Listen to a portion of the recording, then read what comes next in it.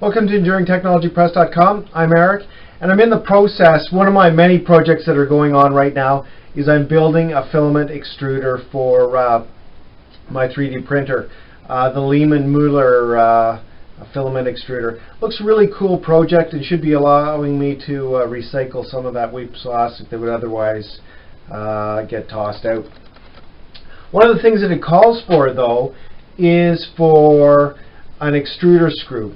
And the original one, he's got a slightly modified one now, but the original one calls for using an auger bit from a place like Home Depot or something like that.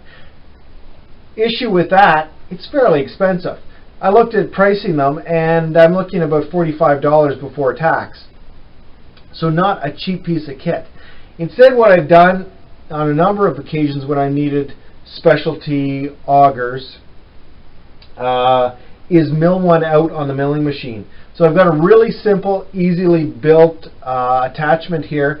It's not super awesome, it's not industrial quality, but it gets the job done and was easy to put together in a couple hours.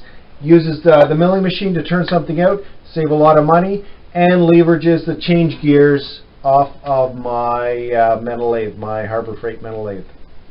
So let me reposition the camera and I'll show you how it's assembled, and then we'll show you how it works. Okay, so this is a fairly simple piece of kit all told. What we got here is the base is a piece of 3/8 inch steel, and that was just flame cut from some other scrap that I had lying around.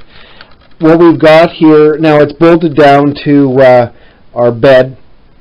We've got our T-nuts under here, and these are our bolts down through, hold it in place. And at this far end, we've got an oak pillow block that I've built up. Works fairly easy, just works to support this drive a little bit more firmly so there's not any bounce or wobble, and it's clamped to the bed. Now the reason that there was this underlying piece of steel is because I wanted it to overhang so that I could accommodate my drive arrangement and have it fairly well fixed. On the plate itself, other than those T-nuts attachments, you've got a couple pillow blocks, and those allow you to have a little bit of room to maneuver and adjust things. And you can see there's a couple other holes that were tapped for this one when I was working on a bit of a smaller project. You can see my reducer is just a piece of the 2-inch pipe, scrap pipe that I found. On this side, this is a solid piece right from our keyed section for our change gear from my my Harbor Freight lathe, 9x20 lathe. So that's cut down and then milled in a slot for the key, and there's a bolt that holds it at the end.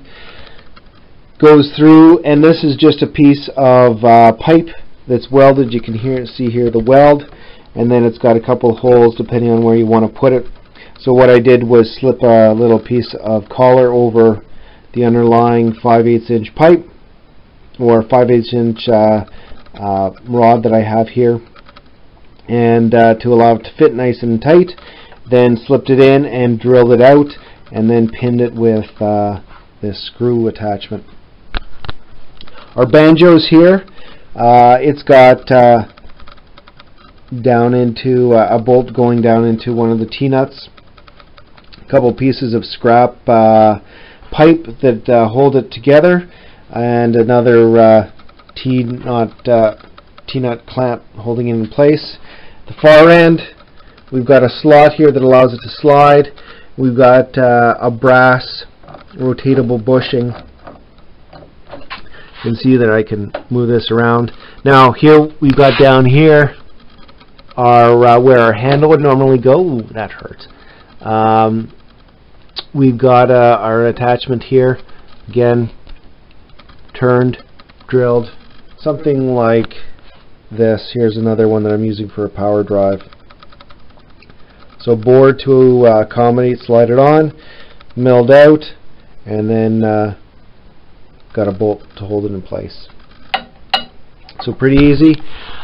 Here, this is our brass one on the center here on the banjo, and there's one key that fits all the way through, so these two gears will turn in unison, and so we get our gear reduction. And then this one controls the drive right through here.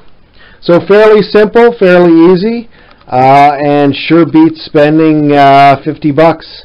So an easy little piece of kit for you to work together. If you want more pictures, go to enduringtechnologypress.com. The link is in the show notes below, and I'll show you some of the setting up and then the milling.